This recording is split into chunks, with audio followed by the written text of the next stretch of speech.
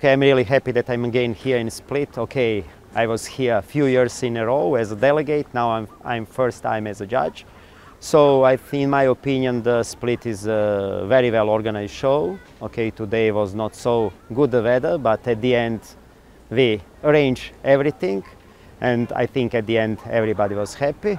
So the dog show in Split now is well known. This year is a record, I think, or at least a record in the last few years, which can suggest us that Split is developing in a best way.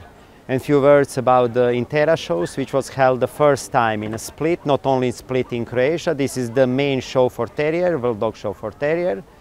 I have this pleasure to judge Best in Show yesterday. I had really great dogs in Best in Show, and I think that my winner is really very good dog.